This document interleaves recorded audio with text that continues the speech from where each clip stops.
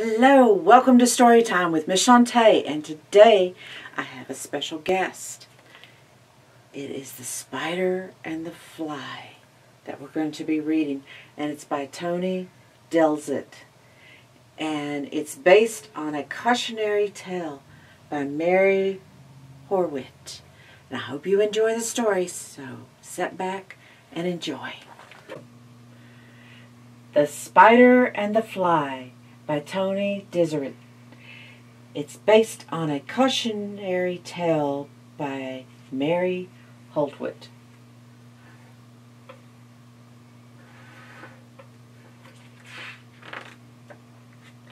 The Spider and the Fly.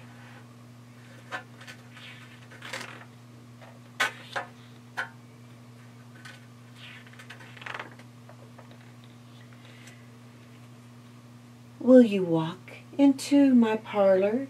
said the Spider to the Fly. "'Tis the prettiest little parlor that you ever did spy.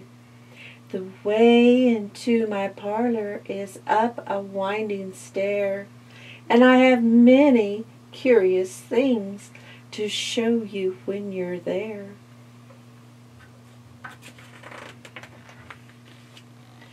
"Oh, no," said the little Fly, "to ask me is in vain, for who goes up a winding stairs can ne'er come down again." "I'm sure you must be weary, dear, for soaring up so high. Will you rest upon my little bed?" said the Spider to the Fly. "There are pretty curtains drawn around, and sheets are fine and thin, and if you like the rest a while, I'll snugly tuck you in."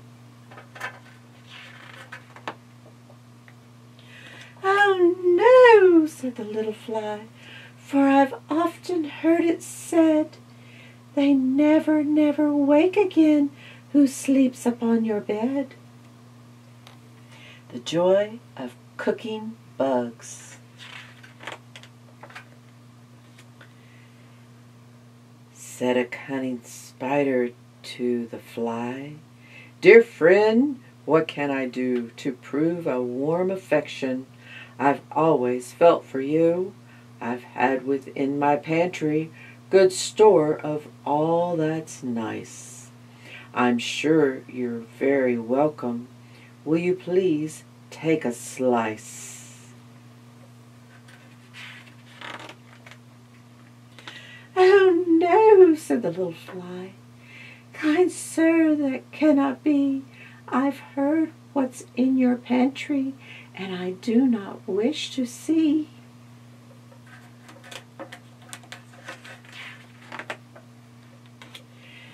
"Sweet creature," said the Spider, "you're witty and you're wise. How handsome are your gauzy wings, how brilliant are your eyes. I have a little looking glass upon my parlor shelf. If you step in one moment, dear, you shall behold yourself."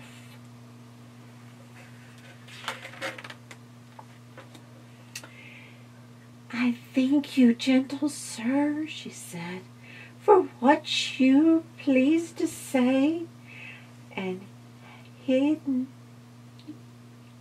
bidding you good morning now, I'll call another day."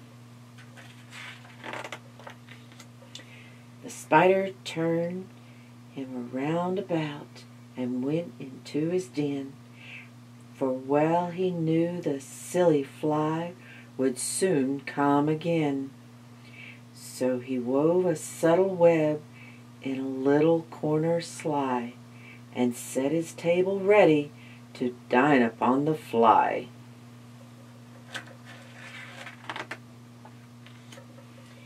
And when he came out of his door again, and merrily did sing, come hither, Pretty fly with the pearl and silver wings, your robes are green and purple.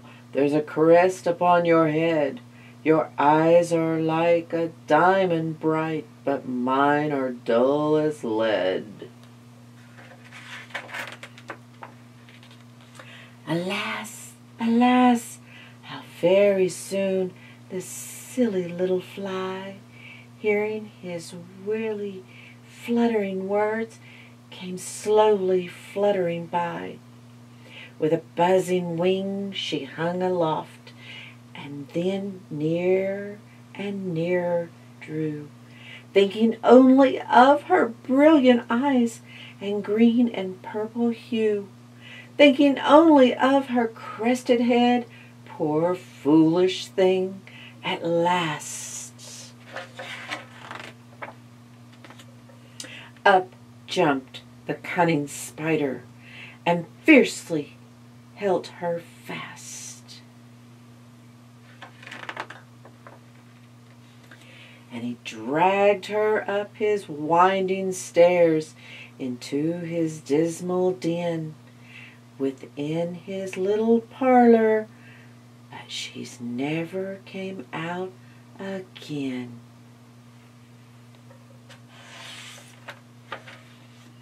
And now, dear children, who may the story read?